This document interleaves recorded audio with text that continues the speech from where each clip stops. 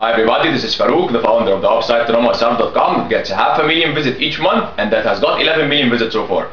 In this video I'm going to talk about one of the very important topics. It's an extremely important topic, which is how the music you listen to affects your brain, mood and mind. We all like music and we all listen to songs, but do you know that these songs can affect the way you think and your brain structure? Let me tell you more about the music psychology. First of all, why do you think you sometimes listen to a motivational song and become motivated, and in another time listen to the same song and feel nothing? Simply because music psychology follows a concept which is called resonance, which states that people only prefer to listen to music that matches their current emotional states. This means that if you were feeling angry or mad, then most probably you will prefer to listen to a rock song. Of course, provided that you like rock.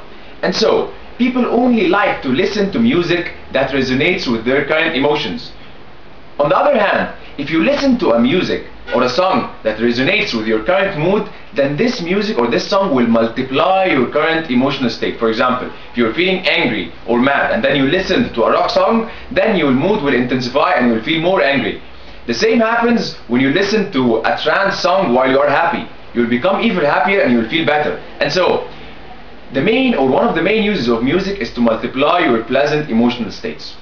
The second concept is very dangerous. It's called subconscious mind programming, and it states that if a certain statement was repeated more than once, then it might turn into a belief. The words that you listen to each day in a certain song get repeated until they become beliefs, until they turn into beliefs, and then shape your belief system and affect how you behave in life. I do coach people who break up, and one of the main reasons most of them fail to recover quickly is that they have got false beliefs that they acquired from songs. We have got lots of songs that tells you how hard it is to break up, how bad you should be feeling after a breakup, and how bad life should be if you broke up. And these songs shape your belief system and make you unable to recover. And one of the first advice I give to people who break up is that they should stop listening to these songs that poisons their belief system. And so there's a famous saying that says that you are what you eat, which is true, but you are also what you listen to. Actually, music is much more dangerous than food.